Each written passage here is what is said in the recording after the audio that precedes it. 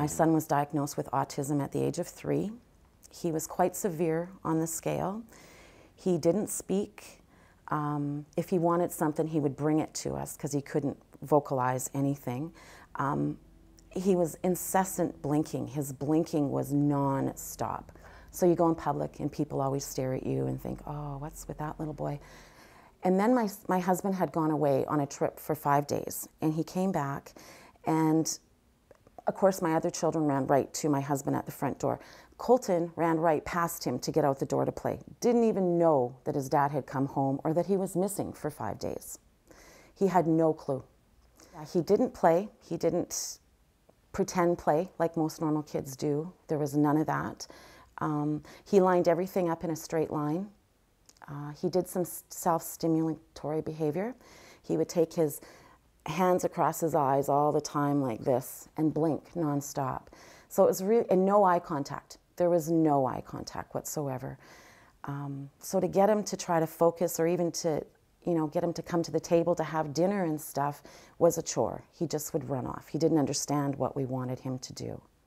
He just didn't have that ability to talk to us and to communicate and say, Mommy, I want, or I would like. He never did any of that, none.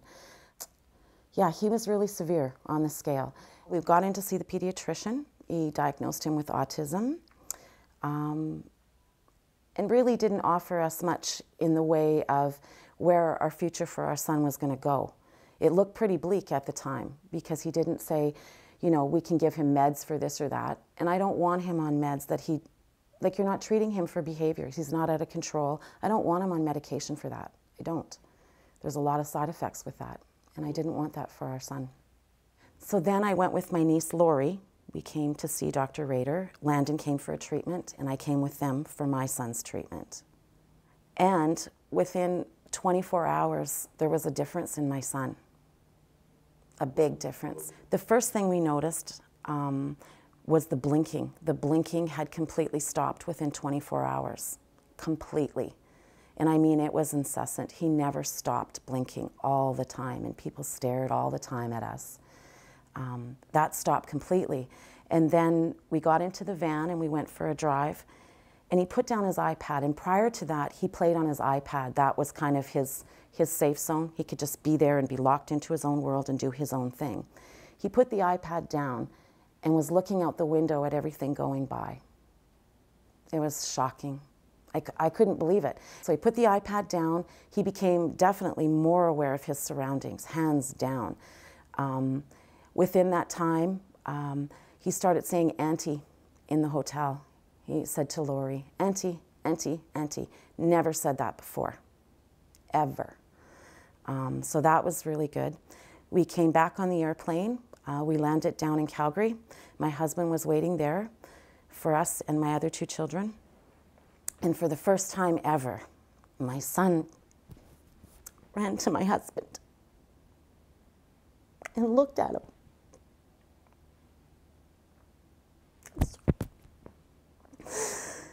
And that was something. It was amazing for us.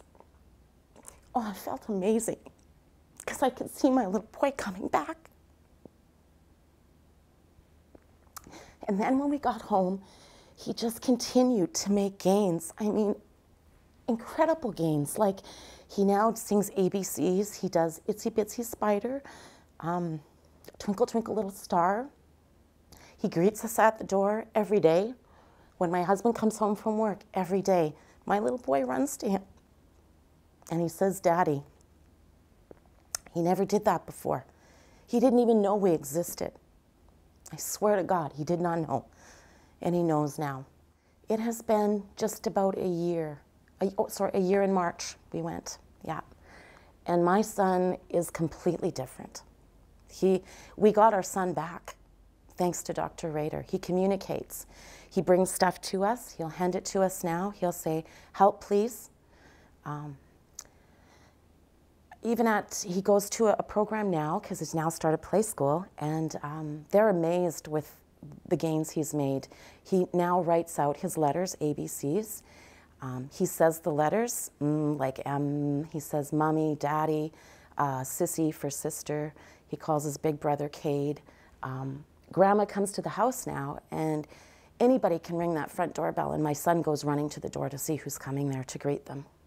And then when they leave, my son will wave to them and say bye-bye. Those stem cells were a miracle. They really, truly were.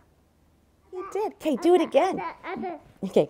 Itsy bitsy spider went up the water spout. Ready?